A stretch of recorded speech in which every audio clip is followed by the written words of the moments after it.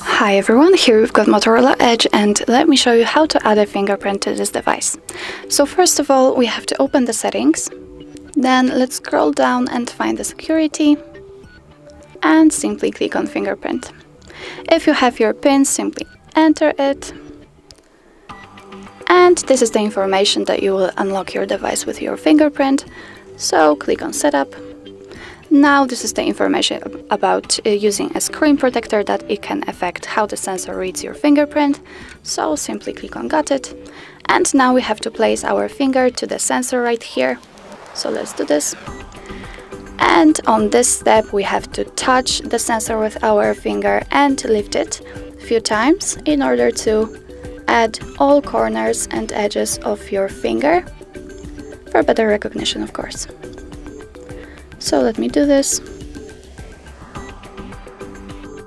As you can see, this sensor is very sensitive. Okay, it's done. As you can see, the fingerprint is added.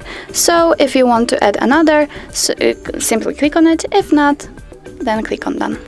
As you can see here, we've got our fingerprint added.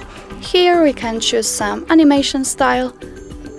Let's choose one you like the most. I will stay maybe with this one. And if you want to remove your fingerprint, simply click on this delete icon.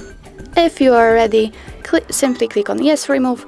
I do not want to do that, so I will cancel. So that's all. This is how you add a fingerprint to your Motorola Edge. And if you find that this video was helpful, please hit the subscribe button and leave the thumbs up.